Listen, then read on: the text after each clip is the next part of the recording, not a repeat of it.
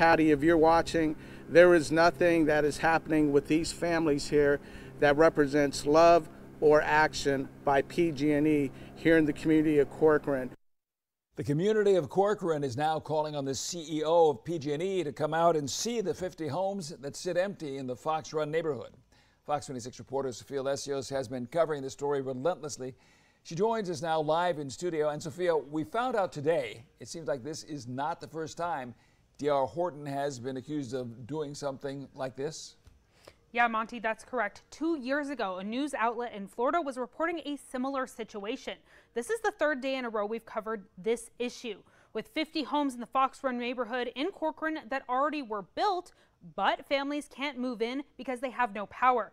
Now families and local petitions are calling out both companies for leaving 49 families without a home. At the end of the day, I'm just a father, a husband, that's trying to do everything possible to get his family in his house. Families in Corcoran are begging PG&E and D.R. Horton to come up with a solution to get power into their homes. This situation is absolutely terrible. We were promised to be moved in earlier of this year. We have now been waiting 6 months. I've been trying to get to the bottom of this issue, seeing as 50 brand new homes in the Fox Run neighborhood still have no power, 6 months after families were promised they could move in. PG&E says the problem is the complex is surrounded by private property and no easement or access ways were obtained to allow power lines to come into the development. Representatives for PG&E says it's because D.R. Horton built homes anyway, knowing this neighborhood was going to have this problem. But D.R. Horton has said the opposite in statements, saying it's made every effort possible to work with PG&E. If you ask PG&E, they've got a litany of reasons why it can't be.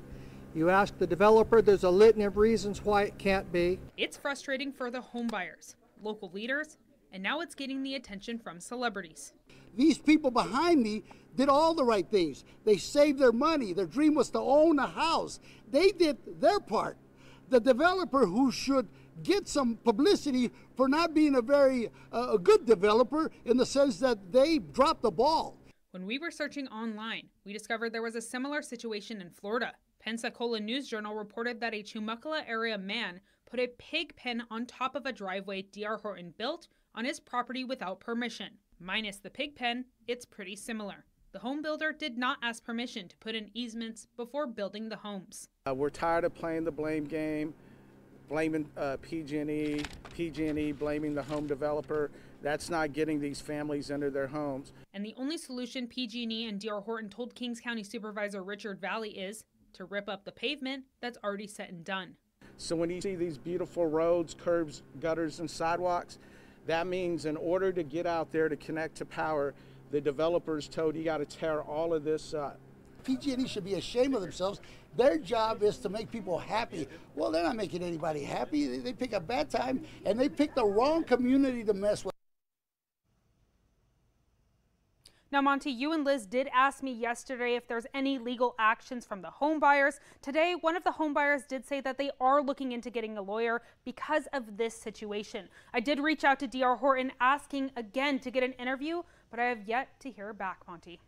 It is hard to imagine being forced to wait on a home that you paid for or bought already and have no answer in sight as to when they're actually going to be able to get into it. Thank you. Yeah, especially if they haven't been living there for 6 months to a year. All right.